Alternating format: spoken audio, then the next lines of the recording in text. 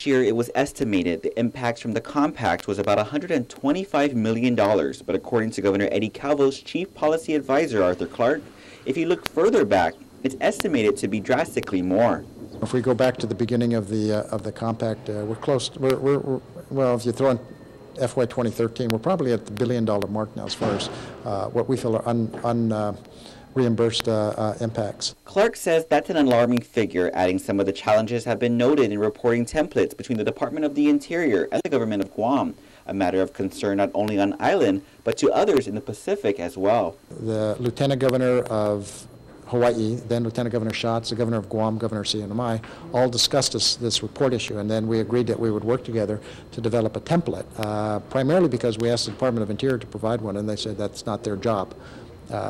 But they are critical of the reports we're using, so they know what's wrong with it, but they're not going to tell us what we need to do to make it right. The reports outline the impacts of the compacts and recommendations for corrective action.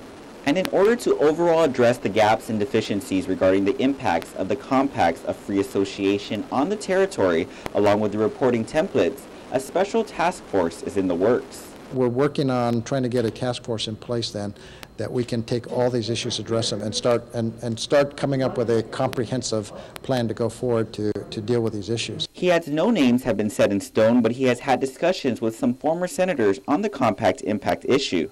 He says it's only in the initial discussion phase, but hopes to have it impaneled sometime this year. Ultimately, Clark says it's an initiative that needs to be done. The federal government comes back with, here's why we can't help you any further because you have some gaps, whether it's relative to deportation, whether it's relative to computing the amounts of the impacts, the total effect. So, to the extent it's incumbent on us to shore up our house and make sure we have everything in order and then present to the federal government, it'll certainly help us when we go and make petitions. Reporting for Guam's News Network, I'm Ken Quintanilla.